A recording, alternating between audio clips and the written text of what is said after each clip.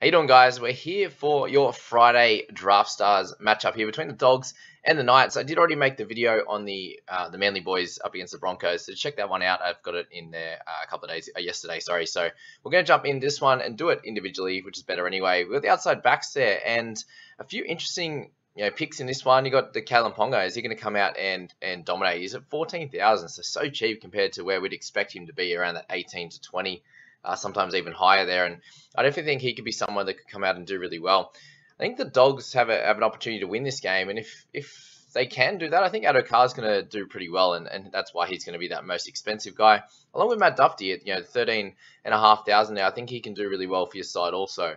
That's your top guys there who I'd be looking to select. Obviously, Bradman Best has had an okay average this year, but with how the Knights are going, I probably would try to steer clear a little bit.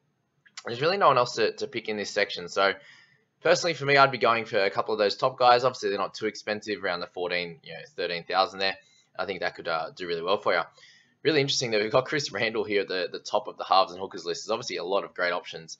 Not Matty Burton, though, comes in for me at 17,690 as the premier option in this game here. I'd go Burton, then Marshall King, then Randall as my top three as a selection in the halves and hooker position in this game. Burton coming off a really great game last week, and I think he can replicate that again against the Knights and potentially get a try or set up a few himself. So that's the biggest one in this section here, the halves and the hookers, but you could potentially use Randall or Jeremy Marshall King in your flex as well if you wanted to, given the fact that there's a lot of cheaper options, to be fair, in this game.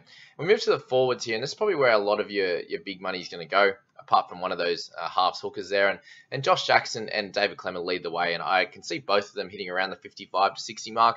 Both been doing really well. Jackson, hopefully, if you get him back to an 80-minute roll, I think he could be really dominant for your team and do really well here in this matchup. Clemmer's obviously been really good, 3 of the last 4 games, so he's definitely a great option. And then you've got the middies, middies there with Fitzgibbon. He's going to be someone that if he could score a try, similar with Tavita Pangai, if he could get a try or a try assist in there, then they could both do really well for your sides. We have Mitch Barnett, who's back and playing on the edge. So at 15,690, he's probably a little bit of an X factor in your side if you want to play that way. Maxi King up to 13,950. I'm not sure if he's going to be a perfect option in this side, but there aren't really a lot of options here. You've got someone like Matty Croker who comes on and has a real crack and puts up some numbers there for a $9,000 guy, but other than that, there's really not a huge selection of guys that we're super confident on in this one. I think you've got to go with the guys that have that little bit of X factor. Clemmer can go really big.